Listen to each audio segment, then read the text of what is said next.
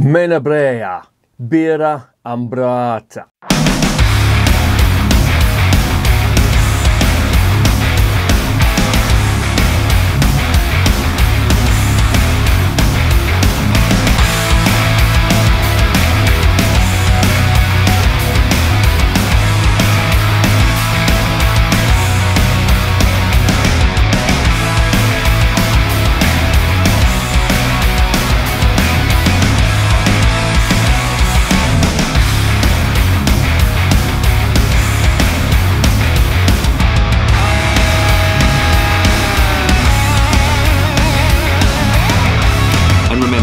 Life is too short to be drinking shitty beer. Do you like my Italian accent? Fucking hell. I like this brewery. I've had some of their stuff before and it was their bog standard lager.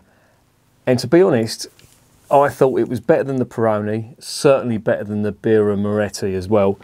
And it should be because it's the oldest continuously brewing brewery in Italy.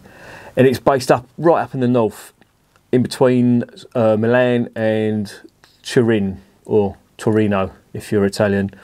It's like a triangle. You got Torino, Milan, and then this place.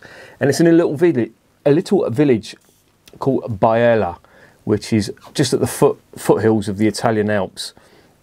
And they make good use of that because they've got a cave that they discovered, I think it was 150 years ago, 1846, and they lager the stuff in there for a month, and they use the water that flows naturally from springs and streams at the foothills of the Alps. So it's got a lot going for it, but it has got some alarm bells. They do say, to their credit, that they use maize. Now maize is always an alarm bell for me, but I'll tell you something, in that last Menabrea, you watched the last Menabrea review on the channel, and that was quite a good beer. I was quite impressed with that. And that's really the only, well, I'll say that's the only alarm bell. They get their barley from France. Now, you know my opinions on French beer, but the barley comes from the Champagne region. Whether that makes any fucking difference at all, I have no idea.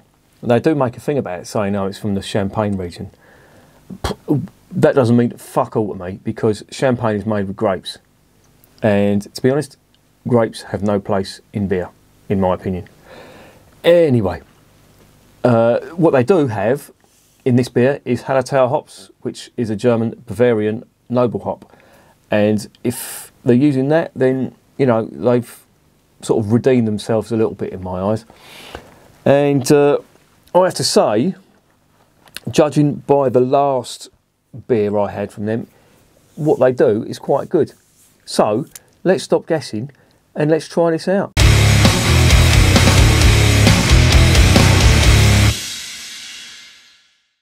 Right, 330ml bottle, 5%. As I mentioned before, it has got the alarm bell of French barley and maize in it. They call it brewer's maize. Maize is fucking maize. It shouldn't be in beer, in my opinion.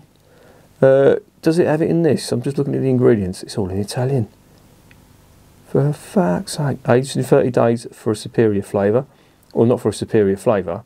You've got to do it if you're going to call it a lager. Using only finest ingredients. Yeah, what are these ingredients? Ingredients, water. Yeah, they use maize. They have listed it on there as well. I'm not a fan of maize in beer. Corona has it. Sol has it. A lot of these South American breweries and a lot of these hotter climate countries that can't or don't have an abundance of barley, they make up the grist or the grain bill with maize, and it is fermentable, so you know it's not a filler. It does have a purpose, but it makes beer light in colour. But if you're brewing an amber beer, I don't know why you're putting maize in it. But that's just me. What do I know? I'm not a brewer. I'm like a eunuch in a harem. See it done every day. Know how it's done. Just can't do it myself. So there you go. Let's get this beer opened up.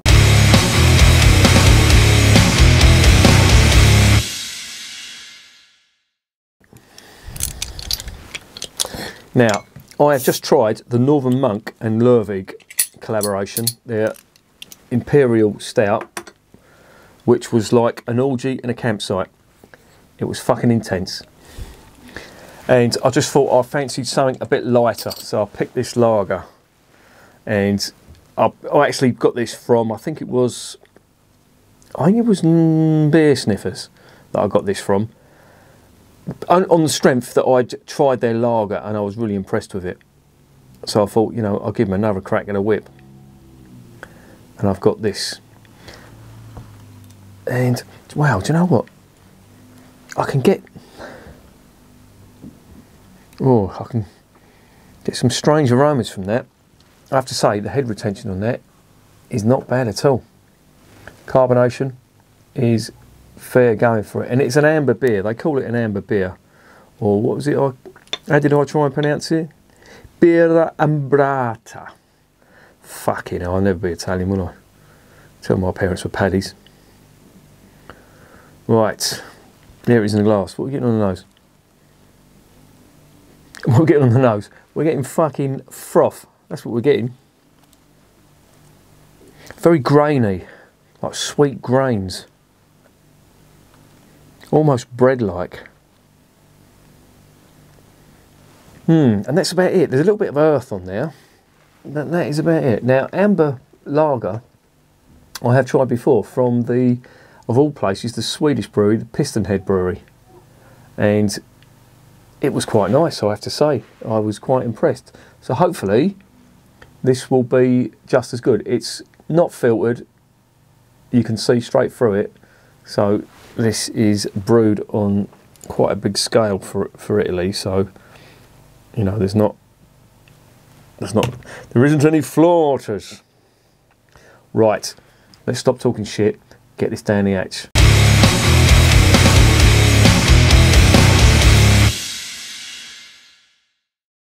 I don't know how they say cheers in Italy.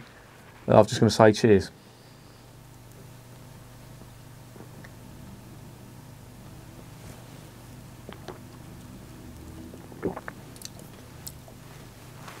Oh.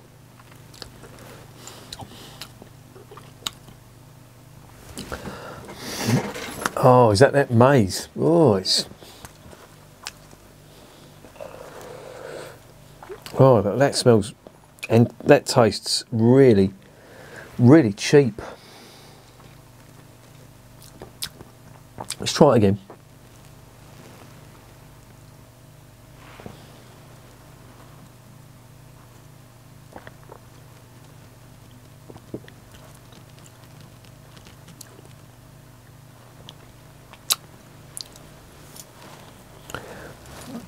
Maybe the second mouthful isn't as bad. There was a metallic taste to that on the first mouthful, and an almost plasticky taste as well. It's like the beer has reacted with the plastic from the cap. Fucking hell, someone's breaking shit out there. Oh, I'm not sure about this. I'm going to need a couple of mouthfuls.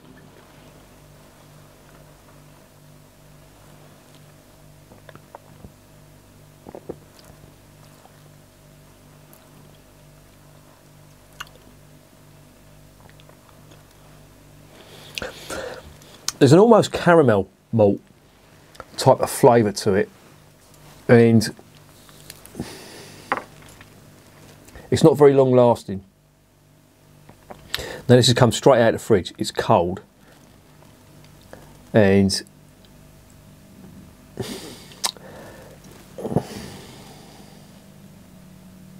I really am in two minds about this.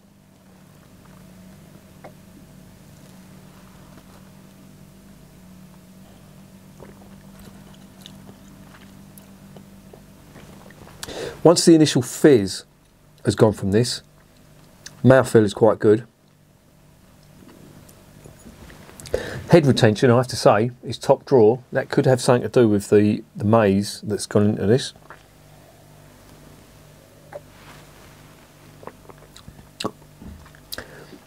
But it's got that Bière de Garde type flavour to it. It's like a wheaty, but I know there's no wheat in there. It's like a caramel malt with other shit going on in there as well. I really can't make my mind up. Really don't know what to make of this.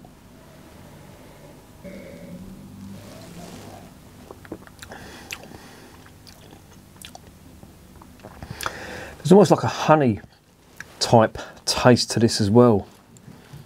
That's what I was trying to put my finger on. Yeah, there's like a honey and sort of burnt caramel that's coming from this, and to be honest, I'm not really that impressed. I don't think this is as good as their lager. I can see what they're trying to do. They're trying to introduce a sort of a lager with a bit more flavour. You know, this is more of a tastier lager than your average thirst quencher. But I just think they've got it wrong. It really does remind me of a Bière de Garde. It's this, it's the honey flavour that they've got in there, but it's also got that. It's like an astringent caramel type flavour. There's like a wheaty note to it, or an oaty note, but I just don't like it. No, sorry, not for me.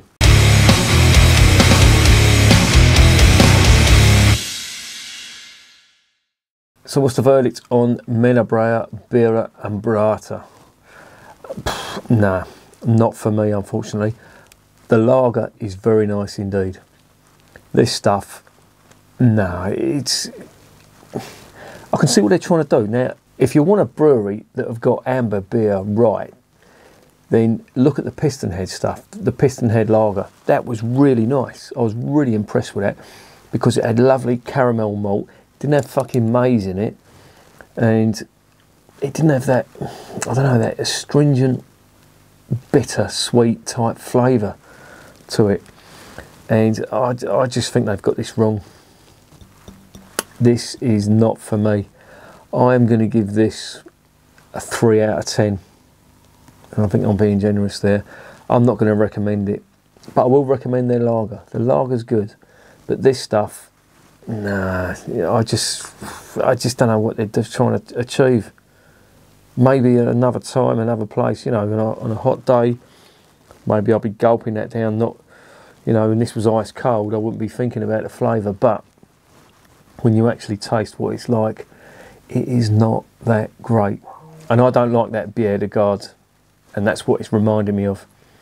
The maize and the sweet. What the fuck are they barking at? Probably barking at this beer. Even they know it's a bit of dodge. But yeah, it's not for me. It's going to get a generous 3 out of 10. I'm not going to recommend it. And remember, I'm drinking this shit, so you don't have to.